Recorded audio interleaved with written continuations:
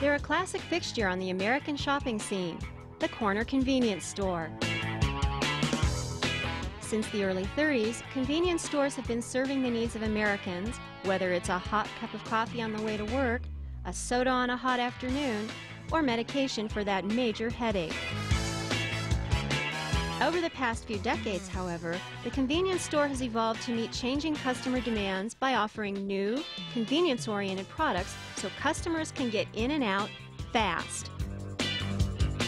No one is better prepared to serve customers quickly than Store 24. The company has 82 urban and suburban stores throughout the northeastern United States. Top-selling products are cigarettes, milk, coffee, baby formula, and newspapers, and most sales transactions only take about 30 seconds to complete. The stores themselves aren't the only classics at work, however.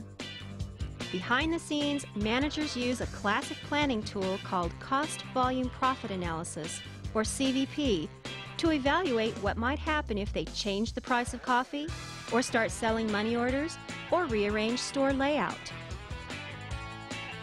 In fact, there are few plans made that won't benefit from CVP analysis. Paul Doucette, CFO, explains the plans made by Store 24 using CVP analysis. CVP analysis is most often used where we have investments or major projects being considered in a store, where actually the finance department will work with both marketing and operations to understand the implications of a project, what the fixed costs will be, what our expected return on investment is, and we actually model out as part of the approval process how we think the comprehensive result will be for the specific product. So it's more often used in projects that do require an investment, more so than item selection type things where you have fixed space and you're just trying to change products on the shelf. CVP analysis does require a few key assumptions in order to be useful. For example, analysis assumes that changes in levels of revenues and costs arise only because of changes in units produced and sold, and output units, such as finished sandwiches, are the only revenue and cost drivers. Selling price, unit variable costs, and fixed costs are known and constant, and time value of money is ignored. Depending on the plans to be made, CVP analysis can help determine break-even sales volumes or target operating income and net income. The best recent example was our review of our deli operations. We had several stores that we offered prepared fresh foods in the store, and it required us to change our reporting, financial reporting, to understand the results of that operation. Our normal P&L is reported at the entire store level, and in order to do CVP for the deli food service, we had to create a new P&L that isolated the sales, food costs, waste, direct labor and benefits, and we even went down to estimating electricity and rent costs related to the space of the deli operation.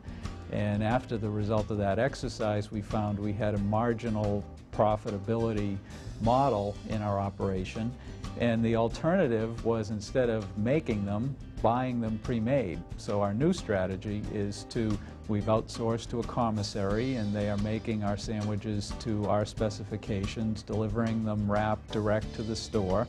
And the advantage is now we've got a sandwich that's ready to just grab and go to our customers at any time of day, because often we had customers very late at night that wanted a sandwich and they'd come in and the deli was closed.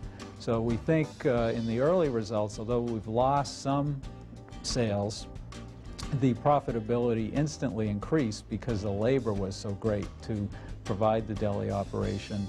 So the conclusion of doing that CVP is that it gave us a better financial result, and we think a better executable offering to our customers of just having consistent products always ready in the store. It can also be helpful in determining whether to advertise, change a product's selling price, or even whether to pursue a seemingly desirable course of action. Several years ago, Starbucks entered the Boston market, and coffee is about 3% of our total sales, and so our food service manager at the time said, well, we really have to get ready to compete. So he wanted to bring in a line of Italian espresso machines that cost about $5,000 each, and we were a little unsure that we were really going to compete with Starbucks, and we did a quick CVP, and with the labor to do it and the cost of the machine, that we really felt it didn't fit our market, and we weren't going to be able to deliver that sort of a product, so we opted not to offer that product. Store 24 has also performed sensitivity analysis with its CVP results. We're now in our second year of chain-wide scanning, and we use that detailed information to support a decision support system for the marketing department to do sensitivity analysis. And a good recent example is in the beverage category, where they created a new price zone for our city stores, where in downtown locations we found we were able to charge slightly more, and it may only be a nickel more per product.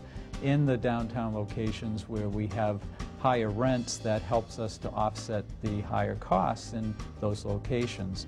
And it's significant in that our average product margin is 30%, but our pre-tax operating profit is only 1.5%.